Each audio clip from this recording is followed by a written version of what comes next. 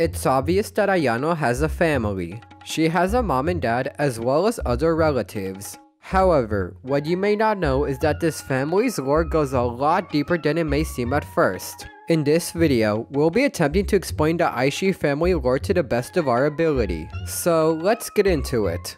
The story of the Aishi family dates back to 1780, which marks the year that the first Aishi was born. Something to note is that this individual was not born with any conditions.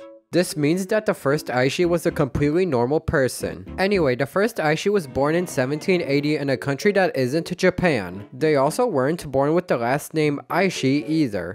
It is also said that the first Aishi physically resembled Ayano. Pretty goofy, one could say, but it works. Some other things that are known about the first Aishi is that their parents were in their 20s when she was born and had a hero dare type personality, which is likely similar to the heroic persona seen in Yandere Simulator. The first Aishi met their senpai when they were around 16 years old in 1796 and fell in love with them. Some unknown person told the senpai that the first Aishi loved him, and he returned her feelings. The two formed a relationship the following year in 1797. It was also in this year that both the first Aishi and her senpai immigrated to Japan. They ran into some problems, however, as they didn't speak a word of Japanese and had names that the locals couldn't pronounce at all. To solve this, the two of them adopted Japanified versions of their names. Once they had learned enough Japanese to be able to speak to others, the first Aishi and her senpai decided to be known as husband and wife, as it would be the least complicated way to introduce themselves. This led to them both adopting the last name Aishi, which is why the first Aishi is called that.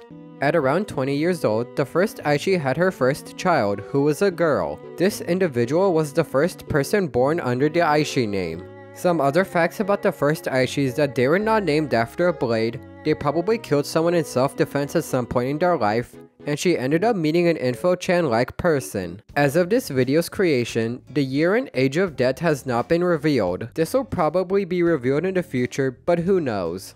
Since we don't really know anything about a majority of the members of the Aishi family, we'll skip to Ayano's great-grandparents. They are notable in that they were Ayano's first relatives to move to Baraza town. Once this happened, a basement was built in their home at the request of Ayano's grandma. Ayano's great-grandpa was the one who built the basement and didn't question why the hell he was building it. Speaking of him, it is theorized that he was kept in either a warehouse or a cave in a nearby forest. God damn. Anyway, Ayano's grandma kidnapped her senpai and the two had a child, who is Ryoba. She used the basement at least once, like that isn't evident already. Ryoba and Jokichi are perhaps the most notable members of the Aishi family, especially the former. In 1988, Ryoba bumped into Jokichi Yudasai in the hallway on their first day of school. She immediately fell in love with him as he was the boy from her dreams. Throughout the next year, Ryoba tried to build up enough courage to talk to Jokichi, admiring him from afar. If you've played 1980s mode, then you probably know where this is going. Anyway, fast forward to 1989 and Ryoba found out that Sumire Saitozaki had a crush on Jokichi. In typical Yandere fashion, Ryoba killed Sumire in the bathroom, disposed of the body, and got rid of all of the evidence. Except for a single drop of blood. This drop of blood was enough for the police to treat Sumire's disappearance as a murder and attract the attention of a journalist.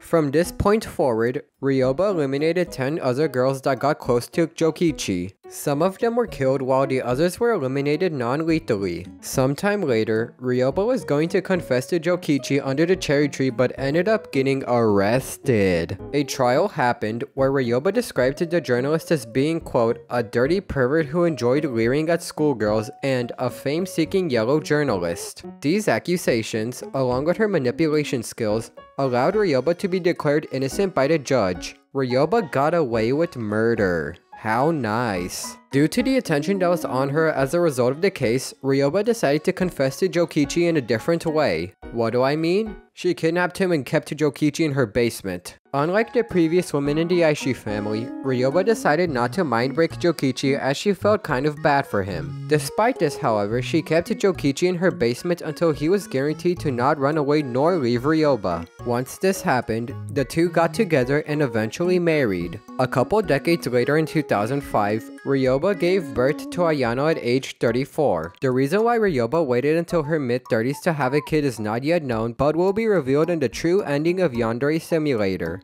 Let's talk about the condition itself that affects all members of the Aishi family. It's not known exactly what they have, but the Aishis are affected by a condition that makes them, quote, depressed, emotionless, and incomplete. They are all born this way, with one symptom of this being none of them crying after birth. The only thing that cures an Aishi from this is finding their senpai. Each member of the Aishi family is affected slightly differently by this unknown condition. For example, at least 2 members of the Aishi family, Ryoba and Ayano, have felt significant pity for their own relatives. This is especially evident with Ryoba, as she chose not to mind break Jokichi due to her feeling slightly bad for her dad. What's funny is that the story of the Aishi's condition was originally passed down from generation to generation, but eventually became a fucking joke. I mean this in that they don't take the story seriously anymore.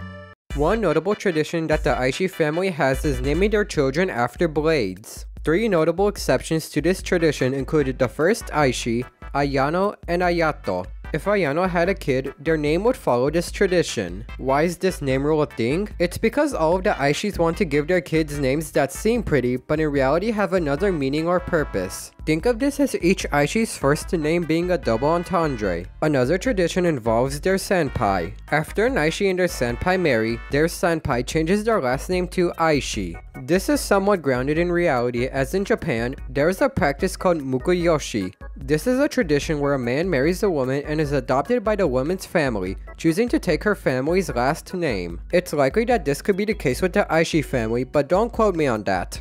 The Aishis tend to not be that close with other family members. After finding a senpai, they usually don't interact with other Aishis. It is likely that Ayano hasn't met a majority of her relatives as a result of this. No one is on bad terms with each other though. Yandere Dev has stated on Reddit that whenever members of the Aishi do meet with each other, they would normally talk about how to get away with murder. It would make sense if this is the case. With that being said though, this doesn't seem to be the case for every member. Yandere Dev doesn't believe that Ryoba's mother ever helped Ryoba with murder or similar things. Regardless, each member of the Aishi family has their own personality and aren't too close with one another. How close they become with each other depends on their said personality. Let's just say that the Aishis have a pretty weird relationship with their senpais. If enough time has passed since getting with them, an Aishi wouldn't need to be next to their senpai in order to feel emotions like normal people do, whether they are with or away from their loved one. In addition to this, a senpai is capable of influencing an Aishi's personal development. One example is related to killing people. If a senpai exclaims, "Stop fatally hurting people or I'll hate you forever," the Aishi could be taught to not kill people. As for the opposite, if a senpai doesn't say anything or is too afraid to say anything,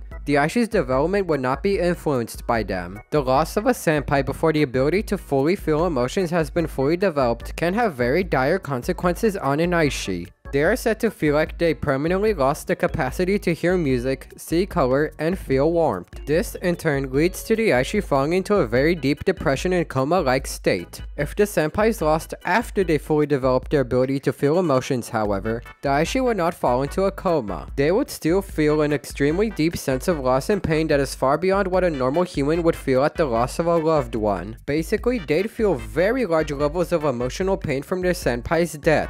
Depending on how an Aishi has developed following getting with their senpai, what kind of senpai they have, and how their senpai died, a lot of possible scenarios and reactions to the latter's death can happen. What do I mean?